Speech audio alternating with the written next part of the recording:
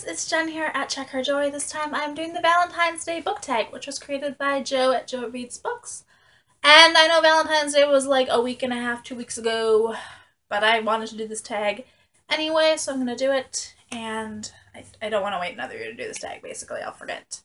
I love these questions. They're really complicated, so nice variety to them. For this tag, I try to not use the same books that I keep using over and over and over again in every tag, book list, and top 5 Wednesdays. So these ended up mostly being classics, because apparently those are the books I like that I haven't talked about yet. Go figure. Question 1 is your favorite couple ever. You want to have their relationship.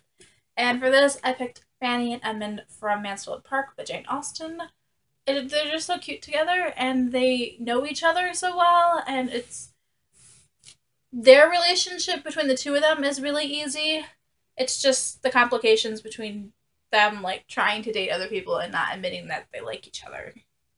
But I love them. Edmund is just smart and kind, and they just accept each other as they are. It's great. I'm not saying I want to marry my cousin or anything like that, but I just love the way that their relationship works. It's very sweet. Question number 2, a relationship that never happened. You wanted them to get together, but they never did. For this, I picked Esmeralda and Quasimodo from The Hunchback of Notre Dame by Victor Hugo. I'm gonna blame the Disney movie for making me ship them so much, because I watched that so many times before I even read the book. But I think Quasimodo just gets the short end of the stick, period. He's forced to live in a bell tower all by himself. When he does run into people, they're frightened and mean to him. And Esmeralda's the only one who's nice, basically, to him, just because she can be. And I so ship the two of them together, but it never really happens. Yeah.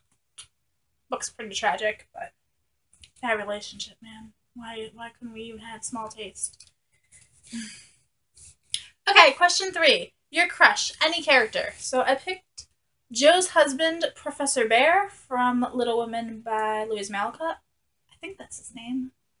Anyway, I just like the professor. He's really kind and intellectual, and just, I don't know. I know we don't see him very often, and I know Laurie's like everybody's favorite, and I do love Laurie, but I like the professor more. It just is, guys. It just is. Worst relationship. A couple you wanted to break up because the characters were awful, deceitful, abusive, etc. Catherine and Heathcliff from Wuthering Heights by Emily Bronte. Those two are just so awful that I didn't even finish reading the book. But I don't like them. Just, I can't stand the two of them at all. Just no. That is not romantic. Question 5. Your favorite love triangle. For this, I have Emma, Jem, and Tessa from the Infernal Devices series by Cassandra Clare. I love the three of them. That triangle, like all sides of that triangle, anywhere that would have gone down would have made me happy, including Will and Jem together. Like, they love each other so much, which is like the heart of this love triangle. Like, they don't bicker and fight. They're not jealous. Not a lot of jealous, and they're willing to sacrifice their own happiness for the others to be happy. I adore them, guys. I really do. I love them so much. At number 6, your favorite tragic love story. Like Romeo and Juliet. No spoilers. And a couple whose relationship was tragically cut short. For that, I have the relationship in The Scarlet Letter by Nathaniel Hawthorne.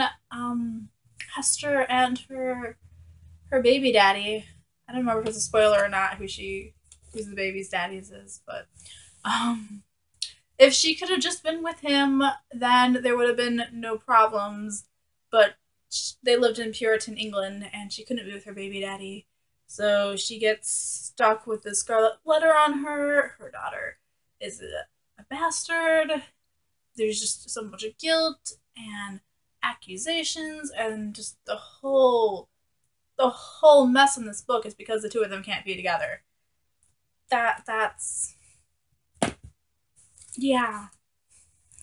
So there are my answers to the Valentine's Day book tag, which was created by Jo ReadsBooks. If you want to do this tag, go ahead and do it. It's the end of February. I'm not going to be like, hey guys, it's Valentine's Day tag after Valentine's Day. Because that's not everybody's crazy like me. Anyway, yeah. Peace out. I love you guys and keep reading. Bye.